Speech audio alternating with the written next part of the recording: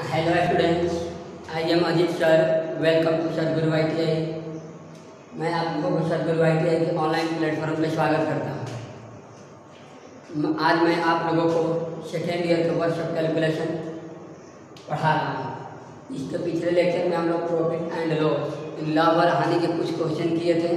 आज हम आगे करेंगे। देखिए क्वेश्चन दिया हुआ है कि एक पुस्तक विक्रेता एक पुस्तक 10% लाभ लेकर बेचता है। एक पुस्तक विक्रेता एक पुस्तक 10% लाभ लेकर बेचता है। यदि इसलिए वह 4% कम में खरीदी होती और 6 रुपया ज़्यादा लेकर बेची होती तो उसको 18 सही 3/4% लाभ होता। तो पुस्तक की कीमत क्या होगी? ठीक है। क्वेश्चन बोल रहा है कि एक पुस्तक विक्रेता एक पुस्तक को 10% के लाभ पर बेचा। फिर बोल रहा है कि अगर हम उसे 10% कम में खरीदा होता और 6 रुपया ज़्यादा में बेचा होता तो हमें 18 सही 3/4% का लाभ होता। तो उस वस्तु का कीमत बताना है।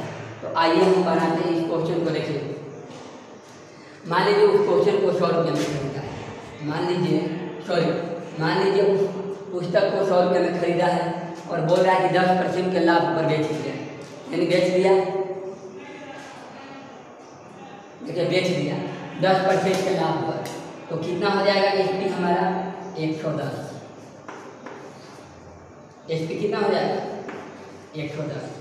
मतलब 100 का 10% निकालिएगा तो कितना हो जाएगा? 10 हो जाएगा और जोड़, मतलब 100 देखो 100 पर जितना परसेंट निकालिएगा उतना ही होता है। 100 पर जितना परसेंट निकालिएगा वही परसेंटेज बनता है। तो बोल रहा है लाभ हो रहा है तो लाभ में क्या कर दिया? जोड़ दिया जाता है। तो 10% लाभ हो रहा है तो 100 का 10 निकालिएगा तो 10 ही होगा और जोड़ देंगे तो 110। ओके, हमारा 110 है। बोल रहा है आगे कि यदि उसने वह 4% कम में खरीदी होती। कहने का मतलब ये है कि अगर उसने 4% कम पे खरीदा होता, माना हम 100, अगर मैं उसे 4% कम पे खरीदा होता तो कितना में खरीदा होता? 96। ओके, 96 में खरीदा होता। 4% कम कर देंगे, 100 का 4% निकालेंगे 4 होगा और 4 कम कर देंगे तो 96। फिर बोल रहा है कि 96 में खरीदा होता लेकिन उसे 6 रुपया अधिक में बेचा होता। देखो कितने रुपये? 6 रुपया में अधिक में बेचा होता। एसपी यही है 110 रुपया, तो 6 रुपया में अधिक में बेचा होता। तो ये कितना हो जाएगा? ये परसेंटेज है, ये परसेंटेज निकल के आ रहा है।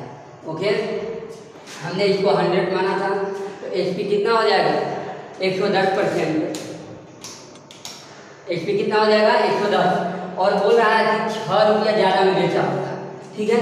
फिर बोल रहा है कि अगर 6 रुपया में ज़्यादा में बेचते तो हमें 18 सही 3/4% का लाभ होता। ओके, 18 सही 3/4% का लाभ होता। तो हमें ये क्रय मूल्य है, अगर हम इसका 18 से 3/4% निकाल देंगे तो ये भी विक्रय मूल्य हो जाएगा और ये भी विक्रय मूल्य, दोनों आपस में क्या हो जाएंगे? बराबर हो जाएंगे। तो चलिए 18 से 3/4% को थोड़ा हम तोड़ते हैं, कितना निकल के आता है? तो 1872 और 3 75 बटा में कितना हो जाएगा? 4 हो जाएगा। ओके, और प्रतिशत हटाने के लिए क्या करेंगे? 100 से मल्टीप्लाई कर देंगे। तो 25 3 75 और 25 चौके 100 हो जाएगा। तो कितना हो जाएगा? 3/16। फ्रिक्शन में कितना आ गया? 3/16 आ गया। तो अगर फ्रिक्शन में 3/16 आया तो बोलेगा कि लाभ हो रहा है, तो हम ये नीचे वाला होता है जीपी और ऊपर वाला प्रॉफिट होता है। हम इसको जोड़ देंगे तो 16 3 19/16 हो जाएगा। यानी 19/16 हम कर देंगे तो हमारा एसपी निकल जाएगा। तो 16 छक्के 96। तो इसको गुना करेंगे तो कितना हो जाएगा? 19 छक 114%। ये कितना दिया है? ये भी एसपी निकल गया, ये भी एसपी निकल गया, दोनों एसपी हो गया। 110% प्लस 6 हो गया। ओके, 110। तो जब परसेंट को इधर लाएंगे तो कितना हो जाएगा? 4% बराबर 6 हो गया। हमें निकालना है इसका मूल कीमत। तो मूल कीमत कितना माना जाता है? 100% माना जाता है। तो देखिए यहाँ बताया है, तो 4% बराबर 6 दिया है तो 100% का मान निकालना है, क्योंकि मूल कीमत को 100 माना जाता है। तो 4% का मान 6, तो एक का मान कितना हो जाएगा? 6/4 गुने 100। तो 2 3 आई 6, 2 दूनी के 4 और 2 6 का अंकित करेंगे तो 50 कर देंगे, यानी 25 3 आई 150। आपका 150 रुपया हो जाएगा। ऑप्शन नंबर क्या हो जाएगा? सी हो जाएगा। आइए देखिए एक बार और मैं इसको समझा देता हूँ। बोल रहा है कि 10% का लाभ पर बेचा है तो मैंने इसको 10 माना, 100% ले लिया। ओके, तो बेच दिए तो 110 हो गया। फिर बोल रहा है कि 4% कम पे खरीदा होता तो 4% कम पर खरीदा है तो कितना हो गया, 96 हो गया। तो फिर बोल रहा है कि अगर कम में खरीदे होते तो 6 रुपया ज़्यादा में बेच दिया, बेच दिया 6 रुपया ज़्यादा में। तो फिर बोल रहा है कि अगर बेच देते तो इतना % का लाभ होता। तो हमारा तो दिया है सीपी क्रय मूल्य 96 दिया है, अगर हम विक्रय मूल्य निकाल देंगे तो ये भी विक्रय मूल्य और ये भी विक्रय मूल्य को आपस में बराबर कर देंगे। तो विक्रय मूल्य कैसे निकलता है, सीपी का जितना % लाभ हुआ उतना से मल्टीप्लाई कर देंगे, हमारा एसपी निकल जाएगा। तो आप देखिए अब इसको परसेंटेज में आप चेंज करेंगे तो बहुत दिक्कत होगा। अगर चाहते तो हम डायरेक्ट इसको फ्रैक्शन में ही तोड़ लेते हैं, ठीक है ना। अगर ज़्यादा लोगों को अगर नहीं आता है 75 है ये 4 है तो गुना किए तो 75 बटा में 4% आता है तो 100 हो गया, क्योंकि हम जोड़ नहीं रहे, डायरेक्ट फ्रैक्शन में कर दे रहे, डायरेक्ट गुना कर देंगे। तो कैलकुलेशन किए तो कितना आ गया 3 बटा में 16 लाभ होता है तो ये जोड़ दिया जाता है। तो 16 की 19 बटा में 16 ये 16 से 96 114% हो जाएगा। ओके तो ये 110% को इधर लाएंगे तो 4% बराबर 6 हो गया। तो देखिए 4% बराबर 6 तो 100% बराबर कितना हो जाएगा 6 बटा में 4 हुए 100 कैलकुलेशन करेंगे 150 हो जाएगा। उम्मीद करता हूँ कि आप लोगों को समझ में आए। अगर ये पॉइंट नहीं समझ में आया तो अब डायरेक्ट 75 और गुने 75 बटा में 4 और 100 जोड़ना पड़ता है, इसलिए बट्टा वाला फ्रैक्शन थोड़ा बनाने में दिक्कत होता है। बट्टे वाला जो परसेंटेज दिया जाता है उसको कैलकुलेशन करने में दिक्कत होता है, इसलिए डायरेक्ट हम फ्रैक्शन में चेंज करते हैं। फ्रैक्शन में चेंज करने आता ही होगा में। तो ओके उम्मीद करता हूँ समझ में आ गया होगा। तो चलिए हम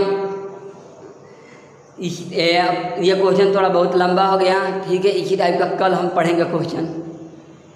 तो चलिए थैंक यू स्टूडेंट्स।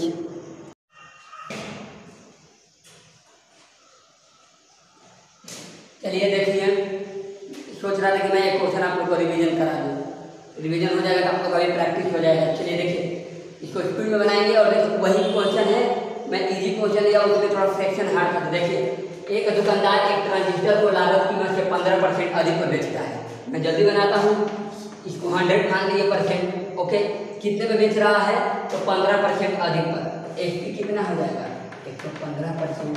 ओके कोई कन्फ्यूजन नहीं है, 100% ले लिए कितना हो गया 115। फिर बोल रहा है कि 5% अधिक पर खरीदा, एक ट्रांजिस्टर को बोल रहा है कि वो 5% अधिक पर खरीदा होता, तो माना कितना 100%। अगर वो अधिक पर खरीदा होता तो यानी सीपी ये कितना दिया है बताओ जल्दी, तो 100 कितना हो जाएगा 5% अधिक, सॉरी 105 हो जाएगा, यानी 105% हो गया।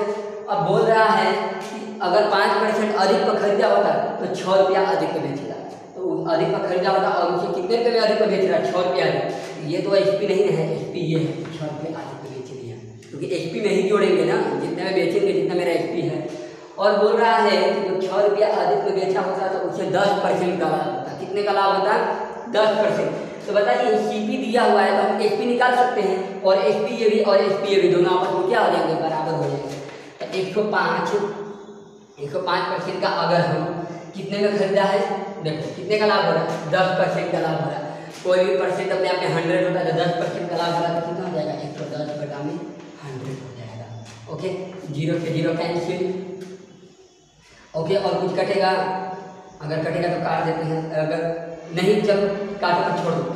11 से गुना करने का ट्रिक बता दूँ, देखो 11 से गुना करना है तो 5 के 5 है 5 0 0 और 1 के 1 0 0 1 कितना हो गया 1, इतना हो गया। नीचे 0 है तो एक अंक के पहले पॉइंट लगा देंगे, यानी इतना % हो जाएगा। एक बार और देखिए 11 से गुना करने का ट्रिक 5 के 5 लिख देंगे और आगे क्रम में जोड़ते जाएंगे। 5 में 0 जोड़ेंगे तो कितना हो जाएगा 5 के 5 5 में 0 जोड़, सॉरी 5 में 0 जोड़ेंगे तो कितना हो जाएगा 5 हो जाएगा। फिर 1 में 0 जोड़ेंगे तो कितना हो जाएगा 1 और सिर्फ 115.5 हो जाएगा, बराबर कितना दिया है 115% प्लस कितना हो जाएगा 6। जब इसको लाएंगे तो इधर आएगा तो कितना हो जाएगा, क्योंकि ये भी एसपी है ये भी एसपी है तो 0.5% बराबर 6 दिया हुआ है। ओके तो चलिए 100% बराबर कितना हो जाएगा, यही क्वेश्चन पूछा है। 5% का मान 0.5% का मान इतना है, तो चलिए मैं इसको करता हूँ। तो 1% का मान कितना हो जाएगा 6 बटा में 0.5 और गुने 100 कर देंगे। जब ये ऊपर ले जाएंगे तो कितना हो जाएगा 0, तो काटिए 5 दूनी का 10 कितना हो जाएगा 200, यानी 6 दूनी 1200। कुछ करना नहीं है। मैंने 100 का यहीं पे कंफ्यूजन हुआ होगा, 105 का 10% निकाल दिया और 11 में गुना किए तो हमारा 1155 रुपया आया। मैंने 0 1 तो पॉइंट लगा दिए। जब परसेंटेज को इधर लाया तो घट गया, तो 0.5% बराबर 6। तो मूल कीमत पूछ रहा है तो मूल कीमत के लिए 100% माना जाता है। तो 100% का मान क्या होगा? तो जो 0.% का मान इतना है तो 1 का मान निकालने के लिए क्या किया जाता है, इसको इसमें भाग दे दिया जाता है। तो 6/0.5 तो 100 का मान निकालने के लिए 100 से गुना कर देंगे। पॉइंट हटाएंगे तो ऊपर 0 चला जाएगा, कैलकुलेशन करेंगे 200 तो ये 1200, ये इसी नंबर। उम्मीद करता हूँ आप लोगों को ये क्वेश्चन समझ में आ गया होगा। अगर जिसको भी समझ में नहीं आएगा तो कमेंट सेक्शन में कमेंट करके जरूर बताइएगा और मैं अगले लेक्चर में आप लोगों को एक और क्वेश्चन करा दूंगा जिससे आपका रिवीजन हो जाएगा। Thank you students, bye.